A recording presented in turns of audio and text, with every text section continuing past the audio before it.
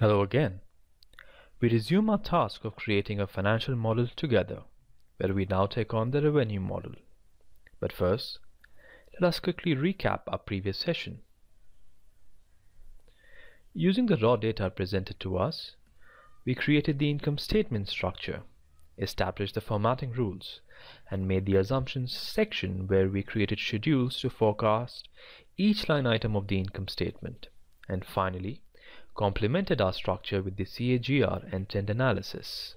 While making this structure, we were careful not to make those classical mistakes.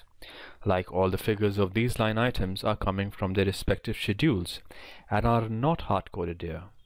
You can verify this by clicking on the Control and backstroke key to have the formula view, and then again press them again to have the normal view. Also, the profit calculation is in consideration of the sign of the expense. And finally, the number of years in the CAGR calculation is the period between the latest and base year. 4 in this case and 5 in this case. Now, as I said previously, that sales will be forecasted in a dedicated schedule which we will rename the revenue model. The revenue model, like the name suggests, tells us how the company makes money. Together, we will determine the drivers and also make projections about the direction of the top line in the future. So first, let's have a quick glance of what will be our finished product. And now, let's create the same from scratch. Using the information on our screen, let's create a revenue model. And in order to do so, we need to first determine the drivers of revenue. That is what generates the revenue. Let me give you 3 quick examples, simple ones, to understand what drivers are.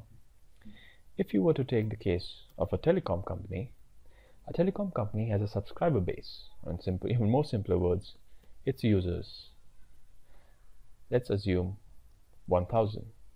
Then you have something known as ARPU, that is the average revenue per user. So in this case, let's consider 100. So sales for a telecom company would be a product of how many users it has into the average revenue per user. Now let's take the case of a bank. A bank has interest earning assets, and the biggest example of an interest earning assets is the loans and the advances it gives out.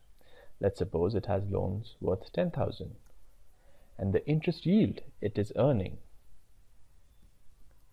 on these loans is supposed to be 5%. So the interest income the bank will generate will once again be a product. That is the percentage, 500. Now let's consider a company that manufactures a product.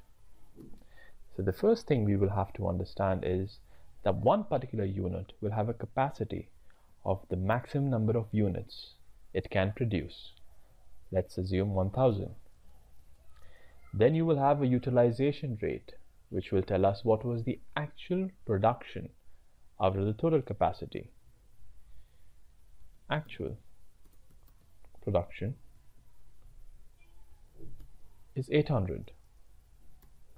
And then you will have the rate at which the company will sell each of its product. Let's assume 100.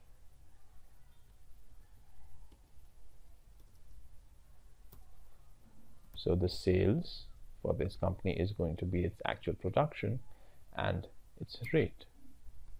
What we also have to keep in mind is the utilization rate is good. In this case, it is 80%. Now, we will go through the case over here to determine what will be the drivers. FARS was formed in 1990 and since then has grown to become the largest franchise retailer in Asia. Quality, innovation, service, and trust are the guiding principles for all FARS's fashion retail operations. Since the opening of its first store in 1991, FARS has grown considerably and now trades in more than 2,000 stores across 100 shopping malls in 14 countries, with a retail platform operating on the total GLA, gross leasable area, of nearly 600,000 square meters. All of this is ably managed by a workforce numbering more than 11,000. FARS currently represents over 88 fashion brands across a diverse platform covering the product line The company aims to reach 3,200 stores in the next 5 years. And below that we have got key figures. You have the sales, the top line in millions. You have the average selling space, and we have the number of stores.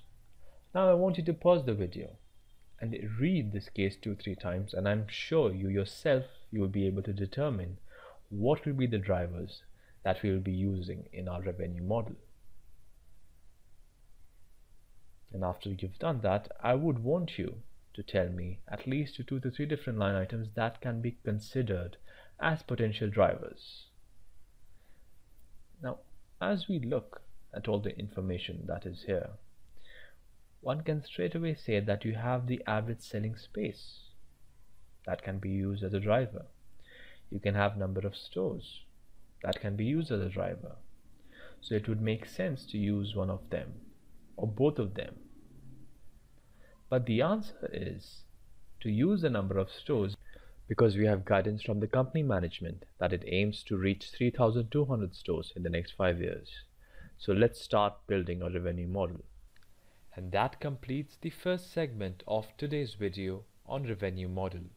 In our next segment, we will build the revenue model.